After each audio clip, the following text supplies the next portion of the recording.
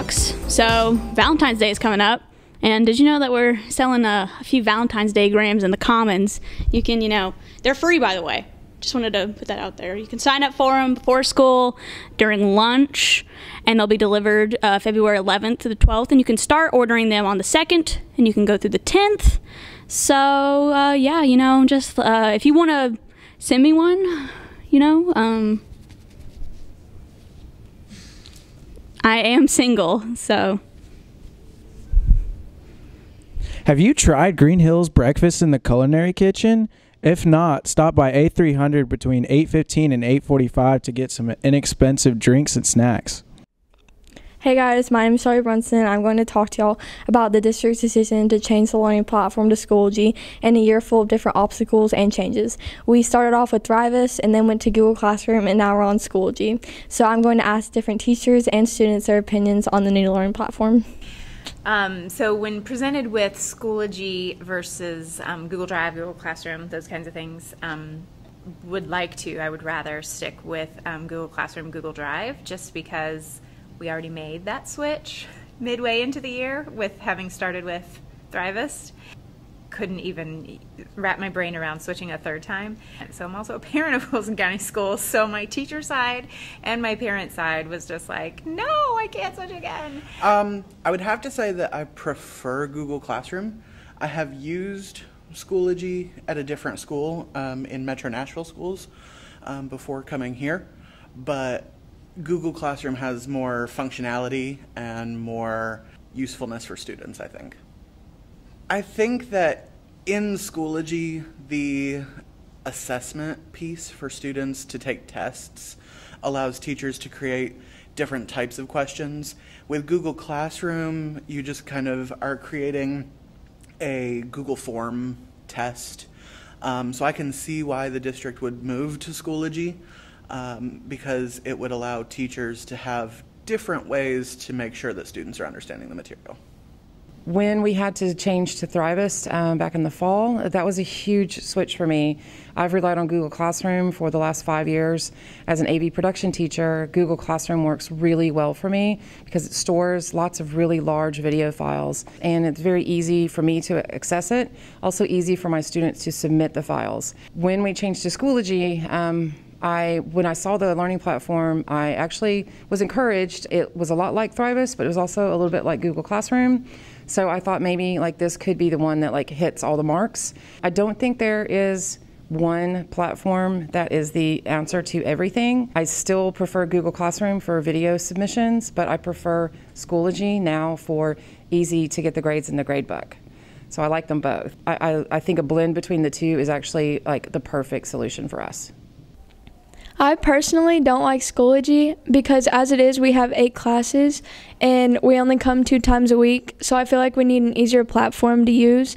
And we've been using Google Classroom our whole life compared to we've switched 3 times this year on what we've been using. Want to help out with commonly overlooked donation items? Visit the Her Drive boxes. They're open until February 26th. We take cash donations as well.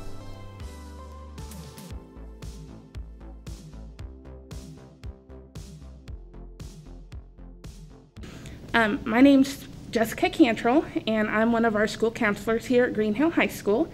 And this week is National School Counseling Week. And National School Counseling Week is a little bit different because it's not about appreciation for counselors, although we do like a little appreciation. It's about advocating for our profession. And so one of the things that I wanted to talk about is why we prefer being called school counselors versus guidance counselors. And in order to talk about that, it's a little bit of a history lesson. But guidance counselors first came around because it was our goal to talk about and help get you into a vocation. And so it was vocational guidance. And it started a long time ago and really gained steam during World War II because we really wanted to help people find their vocational guidance. But shortly after World War II, we realized that students needed more help. And so we then started branching out to be called school counselors because we realized that it's not just vocational guidance that students need help with. They need help with social emotional skills, college and career readiness, and academic counseling.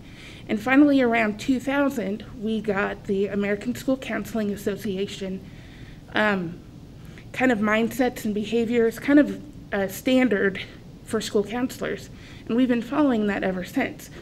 So essentially, the difference between a guidance counselor and a school counselor is that a guidance counselor really just works with a few kids, mostly in high school, and really just trying to get them into a job or a career.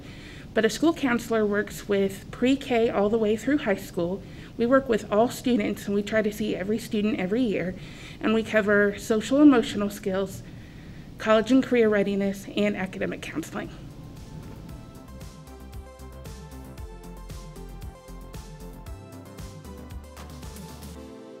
Green Hills basketball programs have proven to be a dominating force in the district throughout their inaugural season.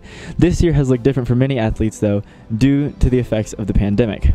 Many athletes have been forced to lose their season or play in empty gyms without fans. I spoke with players and coaches about how the lack of fans has affected their performance this season.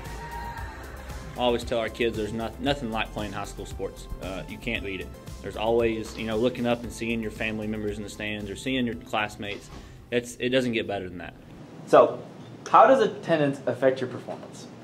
I'd say not having a student section is pretty important to us. So last year when we were at Mount Juliet, having a student section at every game was really important, helped us get all the way to districts and then regionals. This year it's a little bit different, I would say, not having student section, because when you get those crazy moments and it's super exciting, you hit a big three or get a big dunk, we just don't hear that. But I mean, other than that, it really doesn't change how we play, I think. So I think that we perform well as a team no matter who's there, but I think we also would get more hyped up if people were there, like a student section. When I went to Wilson Central, we had a few big games. We had a lot of people there, and those were probably my most fun games at Wilson Central. No, for sure. I think the crowd really does help play a big part, because it's like 6 man on the court, and it really helps shift the momentum, because if we can't bring the energy ourselves if we're feeling down, I guess, but the crowd really helps us keep it going. So that it does play a big part, but we just have to focus on ourselves and trying to come together and bring the energy ourselves. I feel like we have not less energy, but it's kind of dialed down, I guess you could say, because we don't get as much energy from fans if something big happens. Do you feel more focused without the fans during your games? not having fans is all right, I could say, but I feel focused no matter what. Even if fans are here or aren't here, it doesn't really affect how I play. I would say as a team we're focused a lot anyways, and we're part of a family that we think that our team comes first, and I don't think people's attendance affects us. So do you feel like you're getting cheated out of a season since your friends aren't allowed to come and watch you?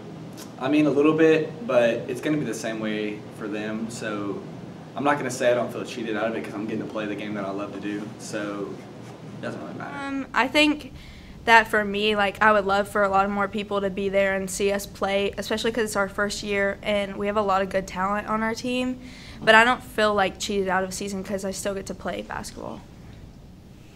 Kind of, just because not everybody that I want to come see me play can come see me play, and it's my last year, so I feel like it'd be better if we had everybody that wanted to could come see me. So I don't think overall it's affecting the athletic performance. I think it took a while for the players to get used to it, and now that they're getting used to it, the motivation is there as the season goes on.